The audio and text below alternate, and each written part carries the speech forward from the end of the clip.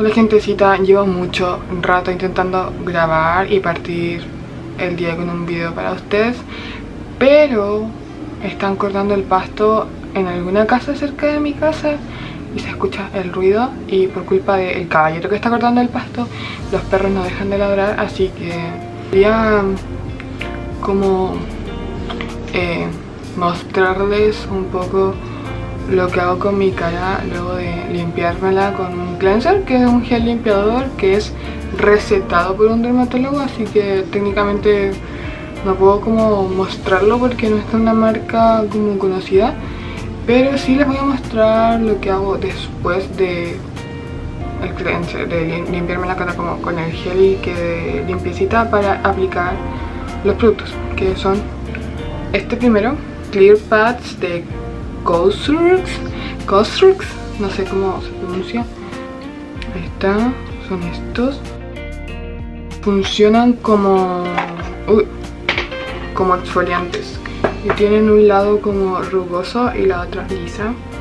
Y primero te tienes que aplicar la parte rugosa.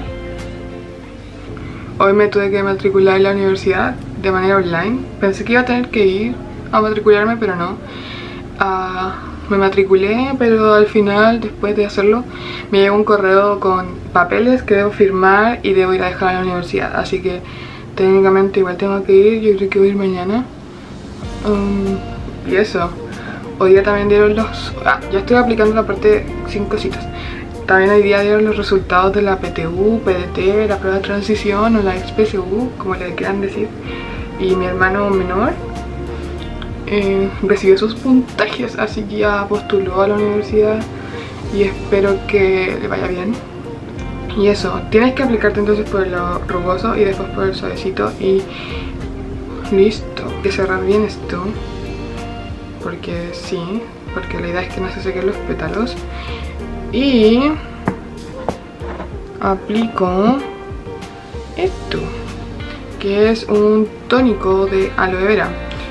Yo tengo la piel súper sensible, todo me da alergia, todo, sobre todo el sol y algunos maquillajes me causan que me salgan sarpullidos en esta zona sobre todo y en la frente. Así que tengo que tener cuidado con los tónicos porque la mayoría de los tónicos contienen un ingrediente que en este minuto no me acuerdo cómo se llama, que reacciona mal con mi piel, entonces sí. Que ahora aplico crema, que yo ocupo esta de la Roche Posay, también está recetada, es la Toleriane Sensitive, yo creo que sí dice Toleriane Sensitive Creme. Hay que usar bloqueador siempre para tener su cara cuidada. Yo ocupo este de Vichy.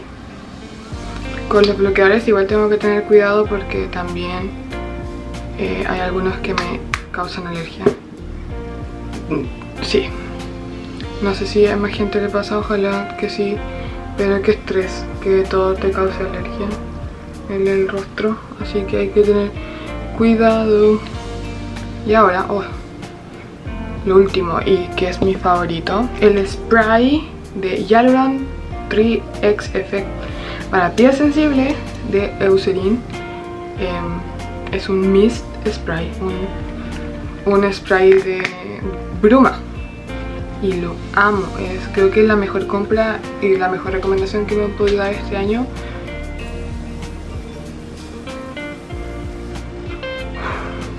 Y vamos.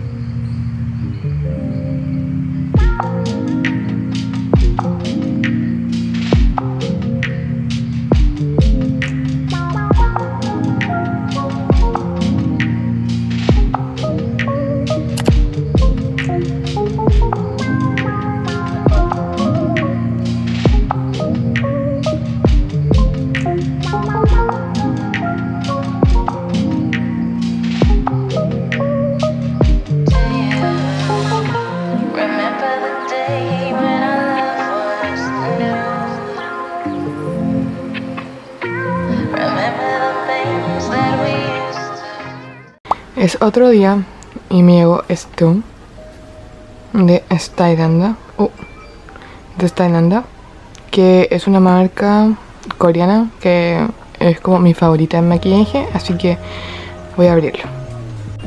Ya, viene así. Pido disculpas por el ruido de afuera porque no sé qué están haciendo.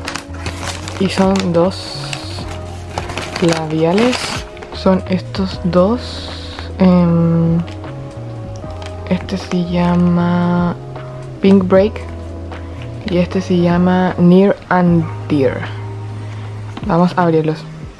Aquí están. Ese es el Pink Break y este es el Near and Dear. Y ahí hay un swatch. Estos son tintes de labios, así que como que se difuminan un poco al aplicarlos. STYLENANDA realmente es mi marca favorita de maquillaje, a pesar de que no todo mi maquillaje es allá, sobre todo las cosas que son como bases o correctores, que es muy complicado de comprar ya que no sabes realmente cuál es tu tono, entonces sería mejor verlo en persona. Estas son las cositas que tengo, son en su mayoría sombras, mi paleta favorita, sombras con brillitos, estos son labiales, estos son los dos que compré ahora, este ya lo tenía. Estos son brillos y estos son blush y estos son brillitos para los ojos.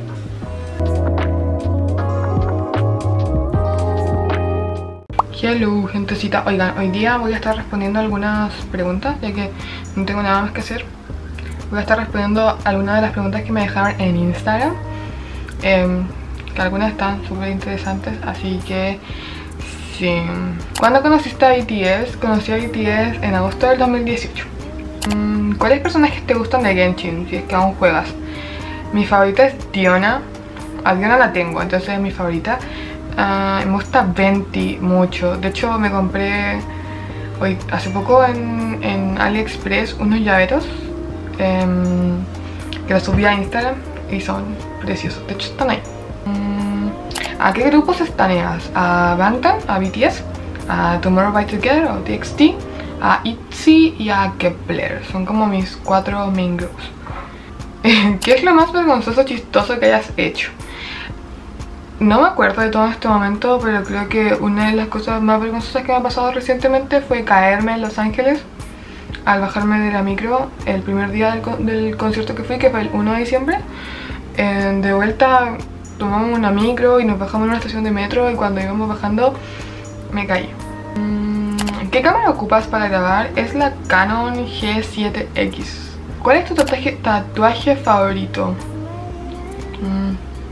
Creo que de este brazo, este corazón que está acá, que está hecho como con ramitas. En realidad me gusta todo este brazo porque es súper... Porque miren, ahí hay ramitas y las mariposas. Me gusta mucho cómo se ve eso. Y aparte que está mi tatuaje de Joy acá, que lo amo. Y sí, este es como que mi brazo fab. Son como mis favoritos. Me dijeron uno, pero me gustan todos esos. Si cambiaras de bias, ¿quién sería? En BTS yo creo que Taehyung. ¿Te importa lo que la gente piense de ti? Lamentablemente sí. Tu comida favorita, el bibimbap, que salió en el video anterior. Es arrocito con verduras y un poco de carne. ¿Tienes mascotas? No, no tengo mascotas. Me gustaría tener un perrito o un gatito, pero soy súper alérgica a los gatos. Muy alérgica. Entonces tendría que acostumbrarme a la mala con los pelitos de los gatos. Y perro, o sea, me gustaría tener un perro, pero mi mamá es de estas personas que cree que sufrirían en nuestra casa porque él dice que los perros tienen que tener un patio así gigante y bla bla bla. Entonces, como vivo con mis papás todavía, no puedo. ¿En qué año de tu carrera vas? Pasé a tercer año. ¿Qué estudias y cómo lo decidiste? Estudio publicidad y comunicación. Y cómo lo decidí me costó porque es la segunda carrera en la que entro. La primera no la terminé, pero solo pensé como en cosas en las que soy buena y así revisé mallas y creo que se ajustó a lo que más me gusta. Algo nuevo que quieras intentar este año, YouTube. ¿Quién fue tu primer bias de BTS? Jimin. Si fueras un pasillo de supermercado, ¿cuál serías? Yo creo que el de donde venden los útiles de aseo, como Mr. Músculo y esas cosas. O donde venden las tazas o los cojines como artículos de hogar. ¿Desde cuándo empezaste a coleccionar la merch de Bangtan? Desde noviembre del 2018, si no me equivoco. ¿Cuántos tatuajes tienes? Tengo 21 tatuajes. ¿Cómo te has sentido en la pandemia 2020 versus 2021?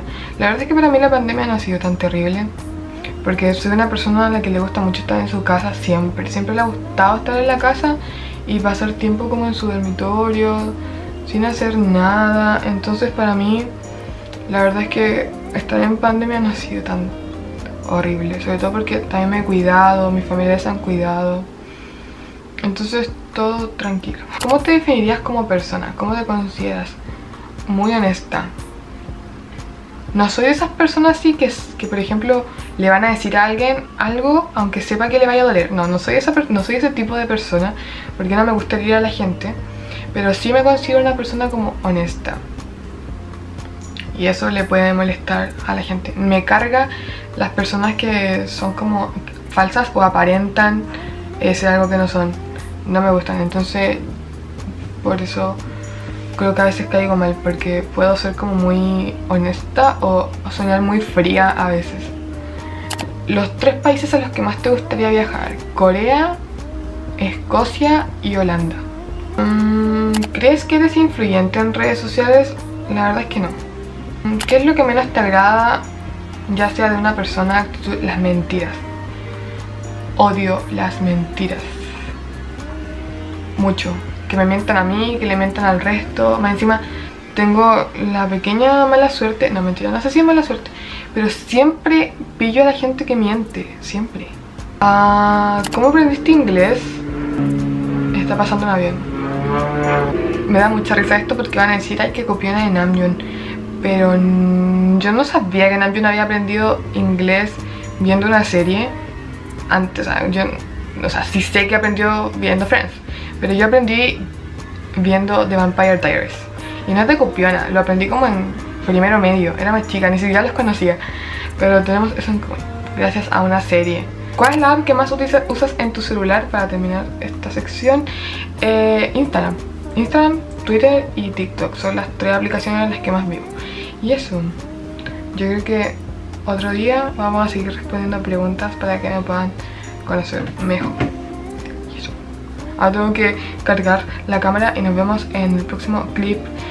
Así que Emi de la edición, nos vemos allá.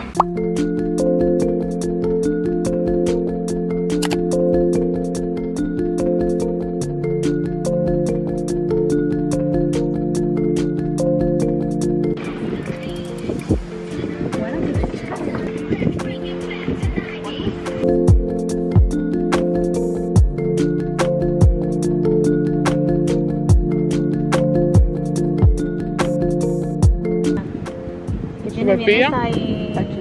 No, mucho más queso. Con el triple queso.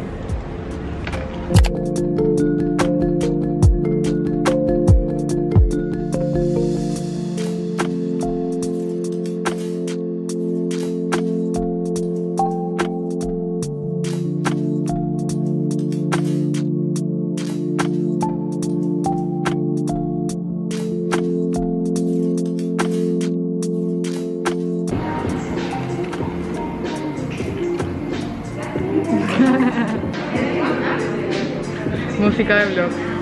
Ay, la cagó.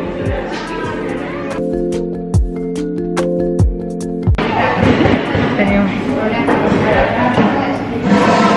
Bueno, qué buena. ¿Cómo te pusiste los aros en Brasil? Es que tienen como un ganchito, me lo puse mal.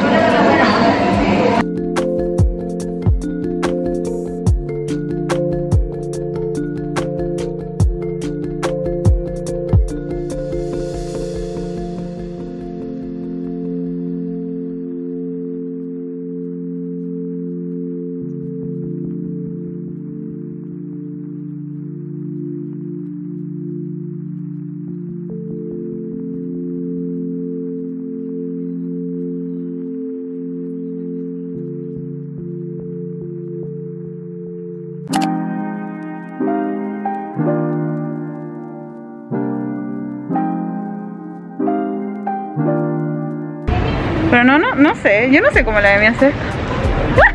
Oh, espérate, mi novio, el esposo. El marido. El marido. Sí.